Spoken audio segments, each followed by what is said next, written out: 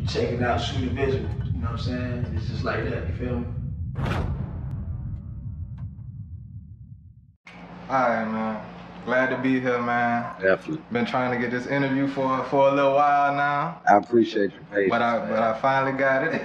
Thank you. I appreciate it, man. Yes, sir. Yes, I sir. definitely want to do it. It's just, you know, you a busy man, I'm a busy man. Of course. You know what I'm saying? I know you got a lot going on. And it's a long journey, you got a good story, you know what I'm saying? So I wanted to reach out and get your story. I remember talking to you, telling you, you know what I'm saying, learning about your story. So I just want to get into it. We just gonna start from the beginning, man. You grew up in Pensacola, Florida, right? Yeah, Pensacola, Florida, man. Morris Court, East Street, you know what I'm saying? Just the roughest of the rough. You know what I'm saying? How old you? I'll be 40 this year. Okay, so what you grew up in the what, 70s, 80s? 80s, mostly Okay. 90s. Okay, 80s and the 90s. So what was Pensacola like at that time? Just, you know, if you could describe it. Oh, man. And believe it or not, this was Emmitt Smith City and Roy Jones City back then. Yeah. You know, and you know that's what we were known for them two. And Derrick Brooks was on the rise, and a lot of drugs, a lot of heroin stuff going on.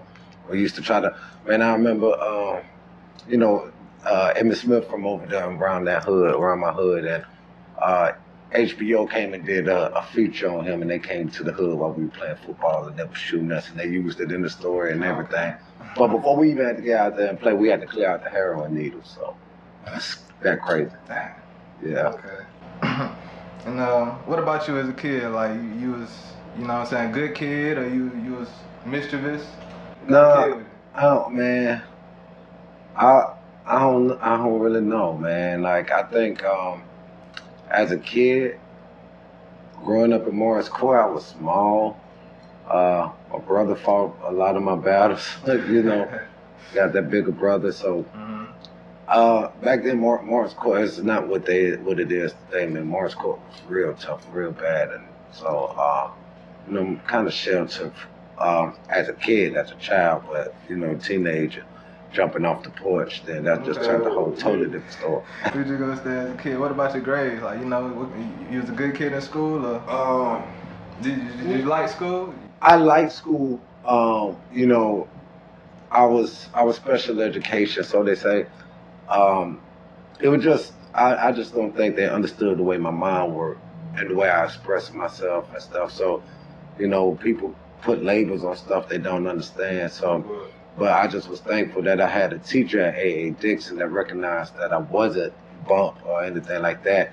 5th grade, she had me reading about Hitler, John F. Kennedy, Malcolm X, you know, so I think that kind of guided me to where I'm at right now. Okay. And what was some things you was interested in as a kid, like hobbies and stuff like that? Oh man, Native Americans. Anything Native Americans. Yeah? Yeah, we had the cassettes back then.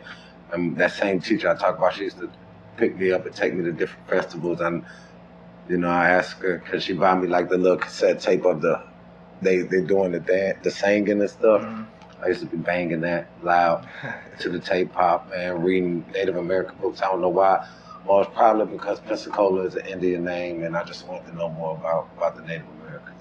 Okay. And you didn't play no sports or nothing like that growing up? Yeah. Backyard football, I was dope.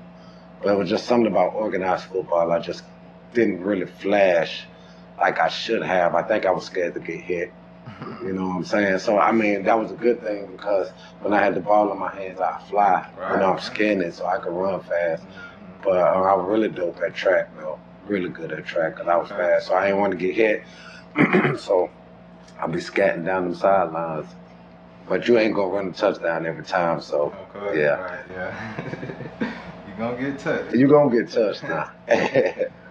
All right, and do you have an artistic background as a kid? Like you write music or you draw anything like that? Yeah, coming up, foul play, man. I was at the beginning. You know, we used to, you know, again, cassette tapes. We used to get those cassette tapes and press record and make our little songs. We used to have a singing group. Everybody had a singing group back then, man.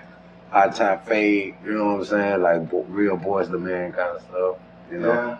Yeah. Kim used to call us the boys. She used to pick on us a lot, you know.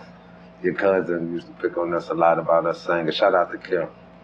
Definitely. Kim McGee. Okay, so when did you start like getting into music? Was it at a young age or? Oh yeah.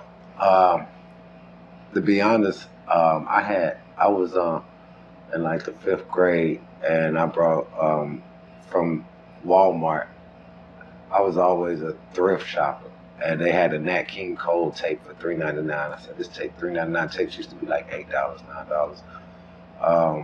So I brought it in. So I just started listening to Nat King Cole when I was young. Then that turned into Sam Cooke, and I don't know, man. I was just attracted to like dead people, like the cultures that's been way before me. You know what I mean? Yeah. They had an old soul. Yeah.